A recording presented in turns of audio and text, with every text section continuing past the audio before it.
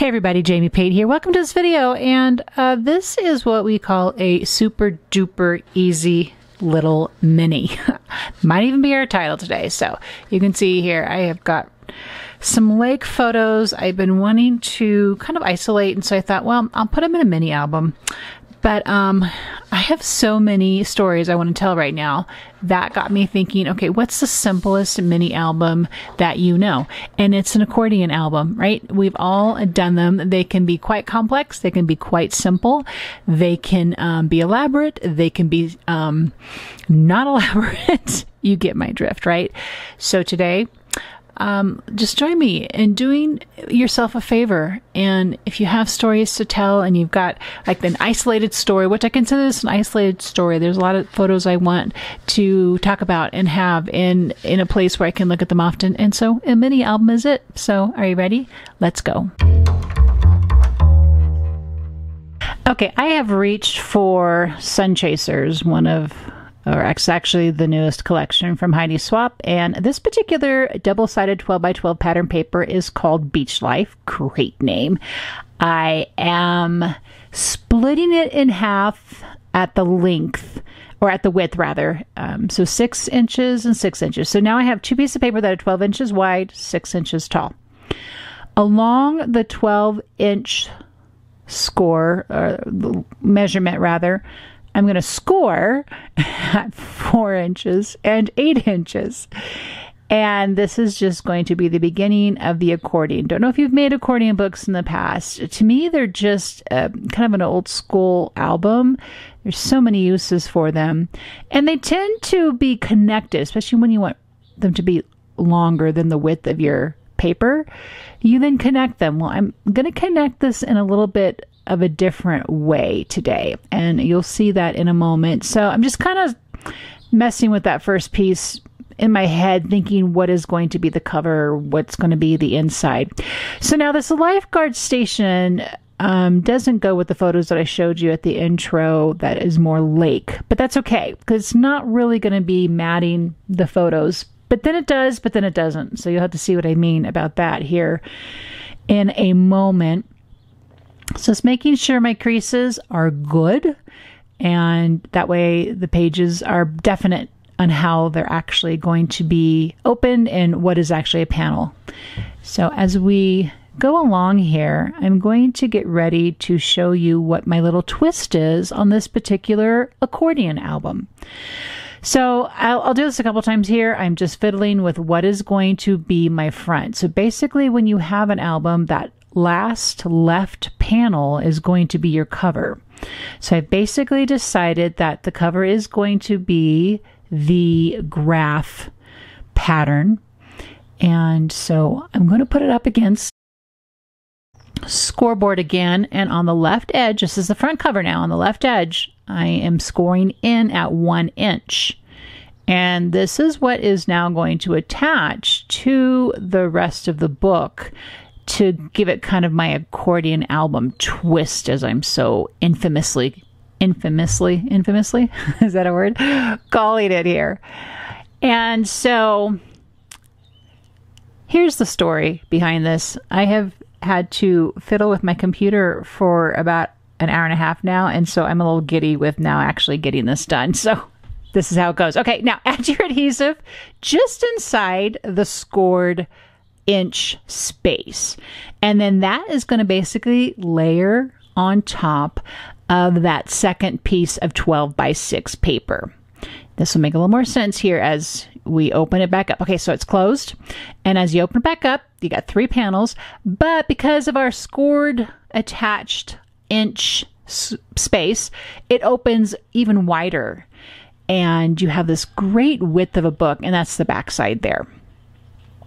Okay, now I have printed my photos out to be 3.5 inches wide by 5 inches tall. I want each panel to hold a photo. Probably not going to embellish too much on the photo itself. I'm going to leave some open panels for that. But you also notice that I corner rounded each of the photos too. Sometimes I do that. I just kind of really like that look at times. Now, I told you previously, this is the back of my book. And so I absentmindedly went ahead and adhered a photo to the back. And it's not going to stay. And here's why. Because as I keep refiddling, this is what I do. I just like close it up. I look at it again. You can see where I've layered 2 photos there. Great way to get some more mileage for your photos. And then you can see what I have in place on the inside. There's 4 photos on the inside, still leaving 2 panels to embellish or add journaling with. And then there's a photo on the back, and it actually is literally the back, which will be handled quite a bit. So it's not going to stay. That will change. Now let's move on and kind of segue into embellishing here. I am punching out from pattern paper using the reinforced hole punch, and I want to add that as an embellishment, and you'll see how this plays out here, kind of making it look like we're keeping this bound along that score space, using the multi-hole punch to give that a perfect hole punch. I love that 1/4 inch hole punch. I use that all the time. This is some seam binding that I have previously colored with the new Distress Uncharted Mariner Distress ink, and I just love the color so very much. It's just so good. Okay, now please forgive me because I'm showing you here this thread. It kind of looks like a baker's twine, but it's a thread, and it's no longer available from what I could find. And I did not intend to utilize something that if you were interested in it, that you can't find also. So please forgive me for that. But we can kind of focus on the fact that it's really a lot of fun to layer and double up your different ribbon types. It just gives it a little bit more interest, a little bit more depth and dimension. So we'll just go with that. For the embellishing, I have that Weekend Vibes is actually a cutaway from another piece of pattern paper, and it was kind of just sitting in my box of this paper collection, and I grabbed it and I clipped it to the cover with the heart clip that is from Sun Chasers. Now I'm doing my tried and true pulling up the edges with a metal ruler. These are the phrase and definition stickers that is also part of Sun Chasers, and I'm keeping with the same colors on the front. So I'm choosing some more of the bluish greenish hues here. And this one I'm going to trim up kind of in Heidi Swapp fashion. So I just didn't want as much. Well, actually, I didn't. I wanted to kind of size it differently from the sticker that I already had on there. So this is one way to do that. Just trim up a sticker. It gives a little bit more design interest when you have different sizes playing against each other. And so you're going to see this up close here in a second. And I took the Playful paper that has a bunch of dots on it, and I fussy cut it, and I made that another layer underneath those stickers as well. Okay, here is another technique that I am starting to use, finding myself using a lot more.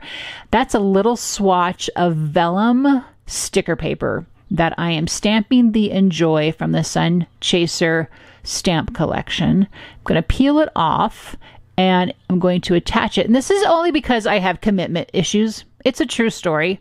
I have commitment issues.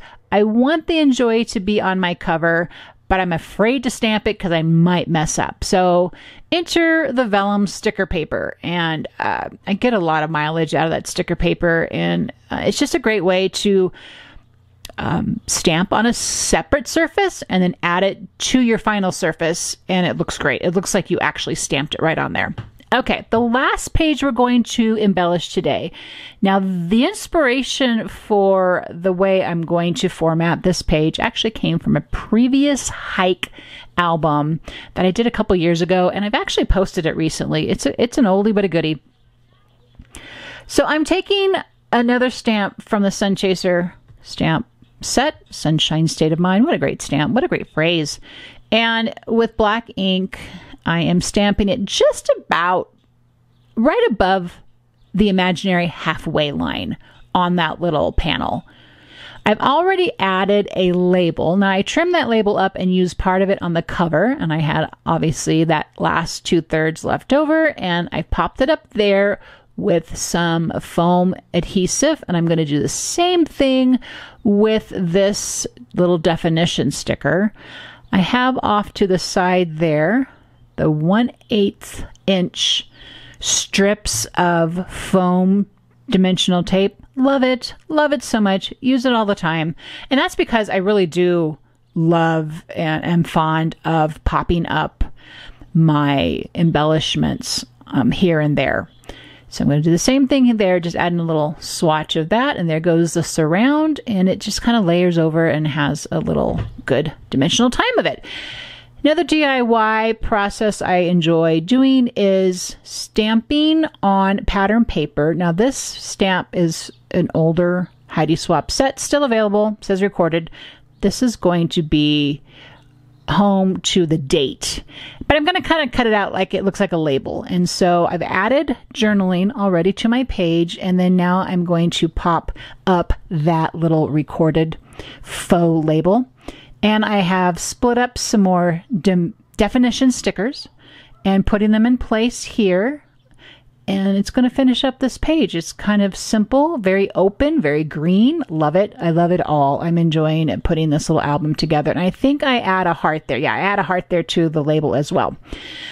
So, oops, I have a wayward sticker. I need to commit those with some craft glue probably, especially since it's on a cover. But you can see I have a couple pages now embellished, and I still have some panels waiting for journaling and more details. But I love how this turned out. I forgot how much I really do enjoy according albums. Kind of like this little twist. I got to fix that photo on the back. It's not going to stay there.